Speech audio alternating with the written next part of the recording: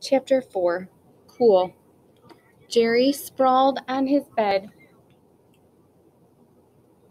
with his dog, Sarsaparilla, and stared at the page in his science magazine minutes before. He had been studying the most recent issue of Ultimate Cool that he'd picked up at the drugstore. He had gotten bored with it and replaced it with his favorite magazine, The Amazing World of Science. Learn about Newton's second law. It was on the top page, 23. Build a hovercraft.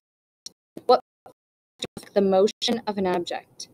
I could do that, Jerry murmured, stroking Sarsaparilla's nose. Sassy, which they called her for short, was a curious mix of terrier and spaniel.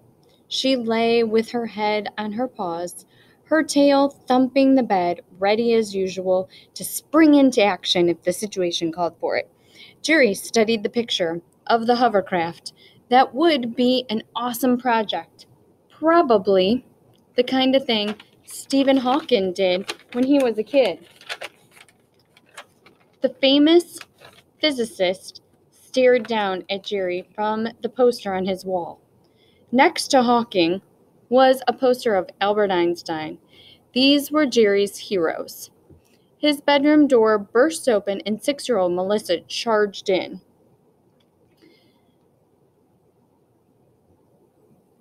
Giggling and threw herself on the bed.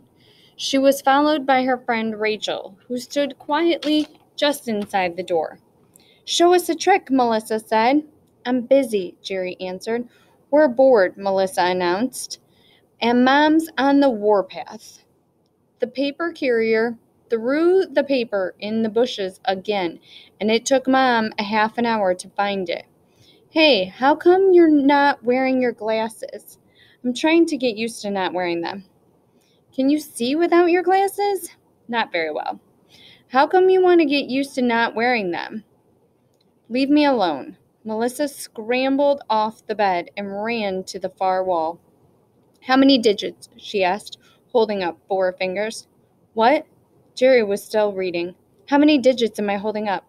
Jerry didn't look up. 2. You didn't even look. Go away, Melissa.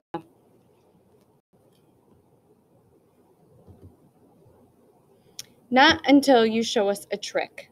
I promised Rachel you would. Jerry put the book down and sighed. Okay. He'd been working on a science trick anyway, and he wanted to see if he could pull it off in front of Melissa and Rachel. First, get me a bucket from the basement and a pitcher of water. Come on, Rach, Melissa squealed. The girls ran out of the room. Jerry went over to the cardboard box where he kept all the materials he needed for his science tricks.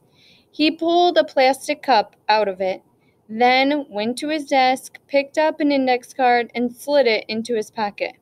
When the girls returned, Jerry said, put the bucket on the floor here, Melissa. Okay, now you guys sit on the bed and watch carefully. I've been working on increasing the power of my mind, Jerry said dramatically. I'm going to make the water in this glass do exactly as I say. The pitcher of water, please. Melissa giggled and handed him the pitcher. Jerry held up the glass and poured it full to the brim. An ordinary index card, he said, pulling the white rectangle from his pocket and holding it up.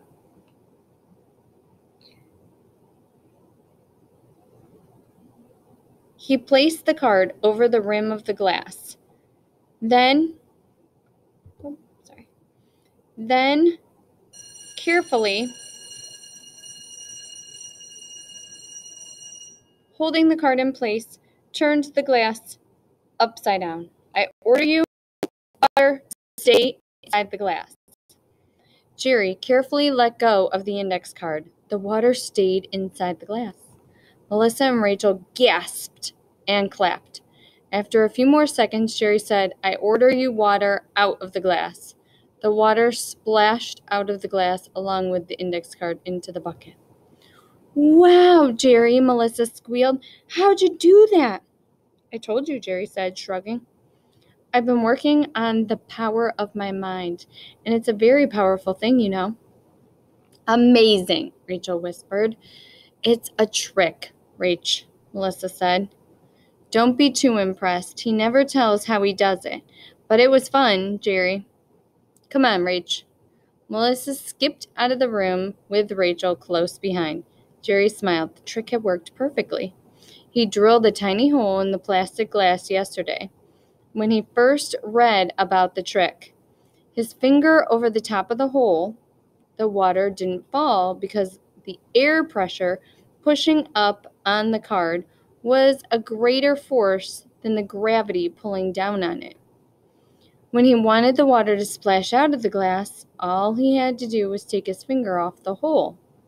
Then let in air, and the air pressure was the same inside and outside the glass. Gravity took over and pulled the water into the bucket.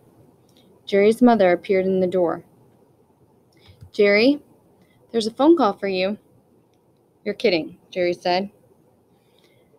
His stomach fluttered a little. Who would be calling him? "No, I'm not kidding," his mother said. "And after you hang up, let me know. I need to call our paper carrier."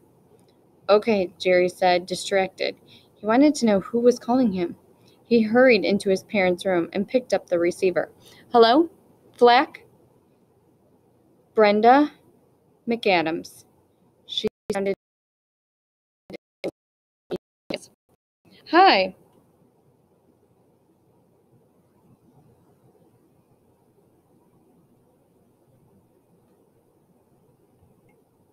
He said.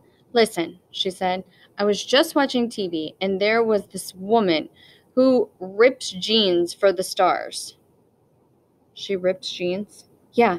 You've seen famous people on TV wearing jeans with tears and frayed hems?" "Yeah."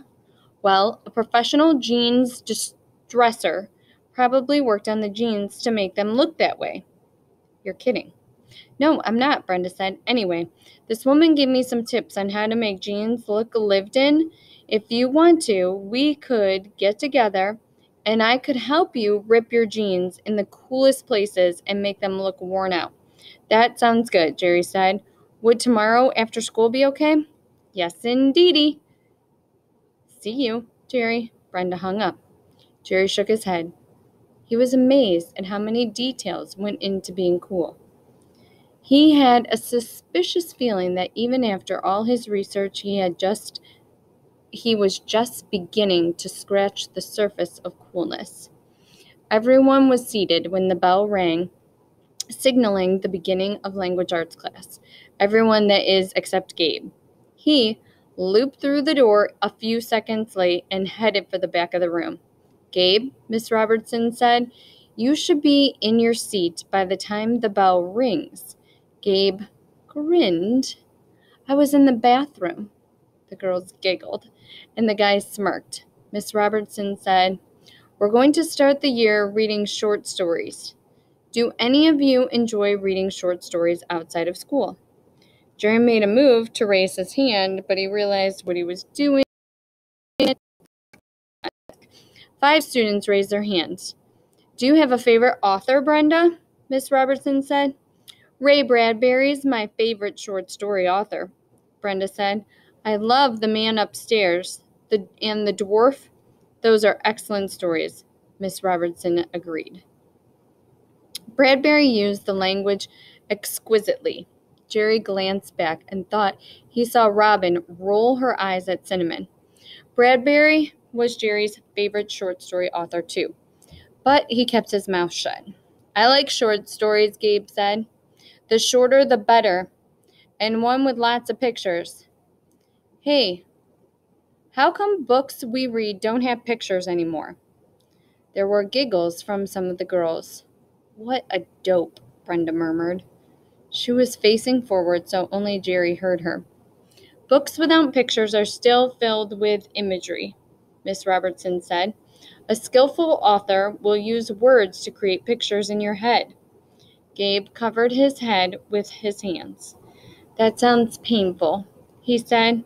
The class cracked up. Miss Robertson was not amused. Gabe, if you have a comment, please raise your hand. He raised his hand. Yes? She asked.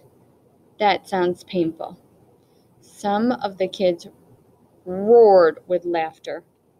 Jerry was starting to feel sorry for Miss Robertson. Gabe, Miss Robertson said, in the future, I hope your remarks add something worthwhile to the class discussion. You're not in elementary school anymore, are you? Gabe raised his hand. Yes, she said. There was an edge to her voice. No, I'm not in elementary school anymore, he said. More kids laughed. That Gabe would have such a mouth. Miss Robertson frowned and wrote Gabe's name on the board. Your behavior, Gabe, forces me to start using my check policy. One more smart remark, and I'll put a check after your name. That earns you a detention after school. Gabe continued to grin, but he shrugged. He stayed quiet through the rest of language arts and social studies classes. He didn't need to act out anymore. His status had risen with just a few smart, alecky remarks. After social studies class, Gabe strutted out of the classroom, surrounded by a half a dozen admirers. Cinnamon walked along next to him, looking up at his face, beaming. Brenda appeared at Jerry's side. Can you believe it? The guy's almost brain dead. And look at the attention he gets. You've got to admit, though, Gabe's cool, Jerry said, and funny. I think he's a jerk. A gorgeous idiot jerk. You think he's gorgeous? Sure, but then he opens his mouth and ruins everything. Yeah, Jerry said, but he was thinking maybe he could think of some funny things to say in class, too.